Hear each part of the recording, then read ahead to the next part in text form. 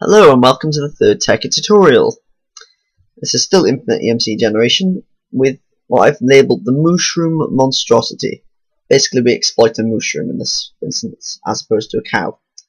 This one I have not discovered a name for, so I just named it myself. As you can see, you build the same platform you do for the cow. Warning, I will fuck up a lot during this, so please do not rage quit halfway during the video. But use the same method, except you don't do that. All that.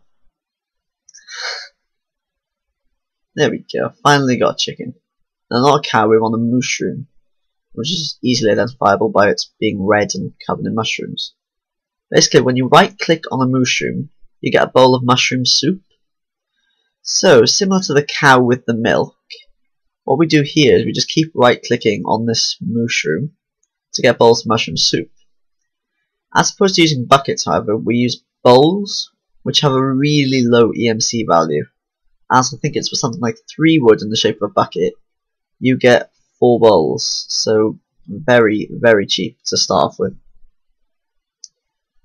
You need very little EMC to start off with. All you need is a mooshroom or a philosopher's stone to transmute something into a mooshroom.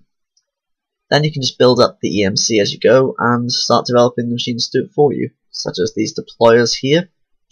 Make sure they're all facing inward again. And this is not as quick as the milker, because not as much EMC is generated by mushroom soup as is by milk. I just screwed up again. Now I'll edit my fixing it out. But yeah, you don't get as much EMC from mushroom soup as you do from a bucket of milk, compared to a bucket. But it is very, very cheap to start off with. Also, I'm very sorry if you can hear the slime slapping again. Stupid Flatland world. I tried to do this on a normal world, but there was just so much stuff everywhere. And I spawned in the forest, so that didn't help. Here we go, now you just put transposers all around the edge. And make them face towards the deployers again with your screwdriver.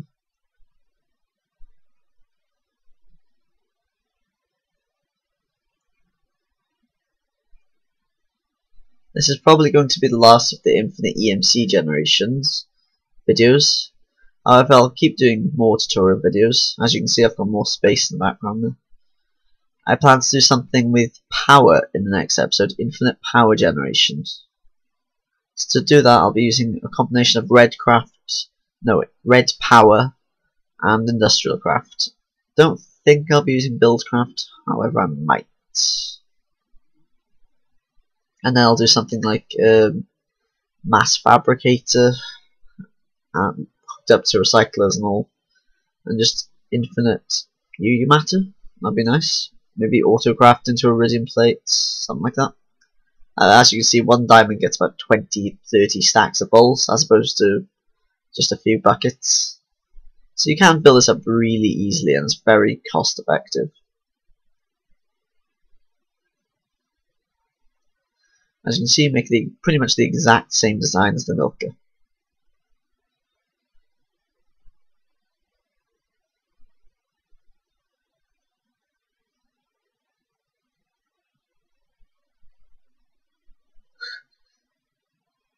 And yes, there are no animal rights in Tekkit.